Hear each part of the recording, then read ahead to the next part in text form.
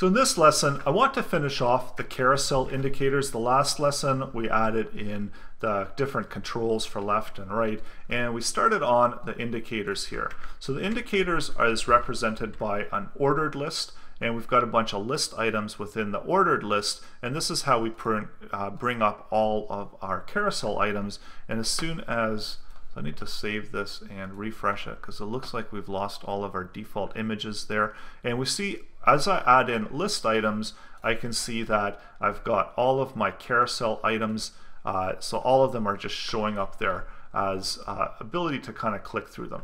But at this point, they don't really do anything yet. They're just a bunch of empty list items and they don't have any actions attached to them. And this is where we need to specify what we want to do and how we want to attach these actions.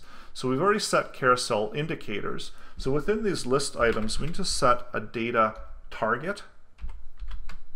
And this helps Bootstrap understand what particular carousel we're targeting. So if you want to get really creative, you can actually target different carousels if you had multiple ones within different examples. Although I'm not sure why you would want to do that, but of course it is available. So we know that we're targeting the My Carousel, so still not the functionality that we want it to. So we need to specify what we want to happen, and this is where we do data slide to.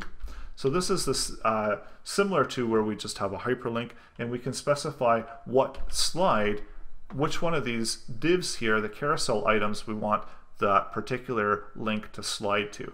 Now typically you do it with 0, 1, 2, 3, but of course you can specify it however you want to specify it. So for this instance, it just makes more sense just to do it within order, because this is probably what your users are expecting. So now whenever I click it, so I'm going to save it, and I click it, we can slide to the correct image that we're specifying here.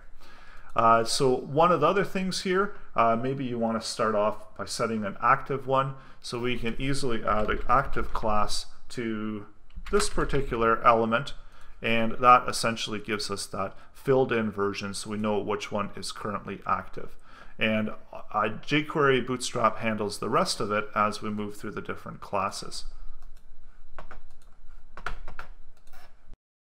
So essentially, this is how you can build out your own carousel on your website, and you see that we've got full control, and you can also make some updates with the jQuery and create different interval speeds and so on in order to transform your carousel and customize in the way that you want to. So, and as I said, I want to try out to place lorem pixel images into my